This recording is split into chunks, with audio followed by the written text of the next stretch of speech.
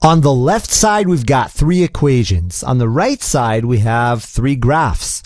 And our job is we have to match the equations with the proper graph. I'm going to teach you how to do that using 2 ways. I'm going to teach you the long way and I'm going to teach you the really short way. And you do have to understand both of them. So let's start with the long way here. The long way involves you have to make a table of values. So you go ahead, you pick this one here. You make an X and a Y chart. That's what a table of values is. And then you have to just pick some numbers for X. You know, it doesn't matter what you pick. I'm going to pick these ones. I'm going to go -2, -1, 0, +1, +2. You can pick anything you want. You don't even have to pick this many points. I'm just going to go with this many here. And then we're going to repeat it for the others. That's the start. Now let's do the rest. What we have to do here is we have to substitute all of these X values in place of X over here. Now look, we go like this. We go Y equals, we'll write the 2, and in brackets, because we are multiplying here, see, there's no addition or subtraction or multiplication symbol. There's nothing. So that means we're multiplying. That's the deal. So we're going to go 2 times X is -2, so we'll substitute X, and then we'll -5. When you multiply these two, you get -4. And then you -5, you get -9. If you repeat it with -1, you're going to get 2 times -1, which is -2. -5 is -7. And if you repeat it, you're going to get -5, you're going to get -3 here, and you're going to get -1. That's step 1. Then what you do is you locate these points on the graph. But Mr. Mallum, you didn't fill these all in. That's okay. We're going to get there. The first thing is we're going to try to find out which of these 3 graphs is the first one. So we will find this one. We will find -2 and -9. We remember that the horizontal line is the X and the vertical line is the Y. Then we will go to X is -2 and Y is -9. So like Battleship, you go X, here's 0, 0, 0, 0. That's the origin. We're going to go X is -2. And then Y is -9. So that's below the line. So -1, 2, 3, 4, 5, 6, 7, 8, 9. And we are done. We're finished. That's it. We know what this line is. We know that this first equation belongs to the green line. We could go ahead and test any of these other points. They are all on the line. I will show you. X is -1 and Y is -7. Here's -1, X. Y is -7 falls right here. You go to the third point. X is 0. Where's X0? X0 is right in the middle. And Y is -5. So we have to go down 5. And look at that. All of these points that I created are on the green line. So why would I waste my time and test them all when I know it's the green line? It's a no-brainer. I just go like this. It's the green line, which leaves 2 more. Let's test it out. We have Y equals -3. And I will put all of these X values one at a time in place of X over here. So I will put -2 first. And then it says add 2 more. So if I multiply these, what do I get? +6. Plus 2 is +8. Look, I'm not going to waste my time with all these other ones. I'm going to find this one here. -2 and +8 is right here. Here's -2 and +8 goes, oh my God, look, there's +8, but we have 2 lines sharing the same point. So we're still not sure if it's the blue line or the red line because both railroad tracks cross at that point. So we will go ahead and test another point. We will go -1, put him here, -1. And now when I multiply these, I get +3 plus 2 more, +5. So I will find this point here, -1 and +5. -1, +1, +2, +3, +4, +5. Do I have to go and test all these others? If it's worth 5 marks, yeah, you go ahead, you do all of them. You prove to your teacher you know what you're doing.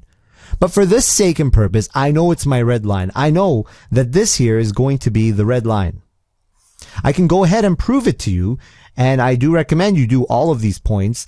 If I plot 0 in, I'm going to get Y equals -3 times 0 plus 2. We know this here makes 0. Anything times 0 is what? 0. Plus 2 is 2. You go x0, y2. Here's x0. It's right in the middle. X line, 0's in the middle. Y is 2, goes 1, 2. It's still on the red line. We know it's the red line. I'm going to stop there. What does that mean? I've matched these two up, which means that this here has to be line C, but let's go ahead and prove it, especially since it's a tricky equation. What it really says is y equals, see that negative? There's no number there. Yes, there is. It's negative 1 multiplied by x. If you just see negative, it's negative 1. 1 is optional. To write the 1 is optional. You have to write the negative, but the 1 is optional. Now I'm going to put it in so you see what's happening. Plus 6 more. So what that means is I'm going to go y equals, let's put negative 2 in first. So we'll go negative 1 multiplied by negative 2. Plus 6 will make, let's see, this makes positive 2. Plus 6 more is positive 8. So what that means is we have negative 2 and positive 8. Negative 2 is here. Positive 8 is that point here that was shared by the last line. See, they're both negative 2, positive 8. So we go to negative 1. We go y equals, this is negative 1, multiplied by negative 1, because that's what that is, negative 1. And then we're going to add 6. And that's going to get us 7. So negative 1's here, and positive 7 is going to be, because it's positive 7, you're going to go 1, 2, 3, 4, 5, 6, 7. It is the blue line. You can test all these points. They will all fall on the blue line. And that's how you do it the long way. Now, what's the short way? What's the short way of doing this? The short way, as you have seen here, is I didn't have to make all these points. I just had to find one point. So let me show you what that is here. Remember when I was doing this the long way and I would say, okay, here's negative 2, negative 9, and I found negative 2, went down negative 9, and I said, okay, I got it. I didn't have to test all these other points. I didn't have to do all these. That's the long way. Doing all the points is the long way. The short way is to say, hey, look, I got my point. I don't have to go and test all these other ones. Once I find one point, that's it. I found the line. So let's see what that looks like if I started it from the very beginning. So I'll put these all back. And I'm going to erase all these other dots here. What I do is I locate an easy point that I can easily calculate on the line. Like this one here. Look at the red one. I'm going to calculate this point. It's simple because there's a 0. See, x here. You go right to the middle. That's 0. So this point here is at 0 and y is 2. Positive 2. So what that means is this is my x and this is my y. If I take this x, this 0, and I put it in this and that and that, I substitute it in, my answer needs to be positive 2. Because that's what y is. So let's test it out here. If I go 2 times 0, this is x, put it here, 0, minus 5. That makes y equals negative 3. But my y is positive 2, so this is wrong. It's not this one. That's not the red line. I'll go ahead and test it over here. Y equals negative 3 times 0, because that's x again, right? Remember, x is 0, so I'm going to substitute it in, plus 2 more. That makes positive 2. I found my line. I tested one point. I got my answer for x and y, and I'm done. It's the red line. This is red. So then I will repeat for the other two. I will go ahead. I'll find a point on the blue line. This is an easy point. Why is that a point that I love? Because go down. Bloop. Look at the x value. It's 0. So I love zeros, and you should too, because zeros are wonderful. X is 0. But what is the value of y? 1, 2, 3, 4, 5, 6. So I'm going to go ahead, plug x in. I'll substitute into all of these two leftovers. If I put it in here, look what happens. Y equals negative 1 times x is 0 plus 6 makes what?